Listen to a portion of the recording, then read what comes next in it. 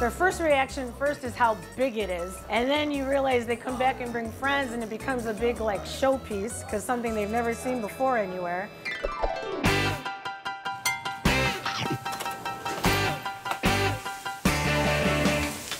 I am Anastasia Berry, part owner of Susie's in Chicago, on Montrose in Albany Park. We have been family owned and operated since 1974. We specialize in grilled chicken sandwiches, Italian beef, steak burgers, over 60 different flavors of shakes, and of course our most popular cheese fry bowl.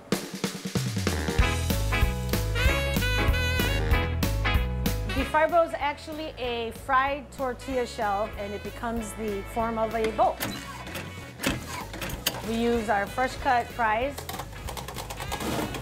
and then put cheddar cheese all on the top, aged cheddar cheese sauce, and then any topping you can think of. We put everything from chicken to bacon to Polish. Hey, if we can make it and if it fits, we'll do it. We have to make them daily. We must make over 300 to 400 a week. It's usually a share with a friend, come in the afternoon. You may want to eat the whole thing yourself.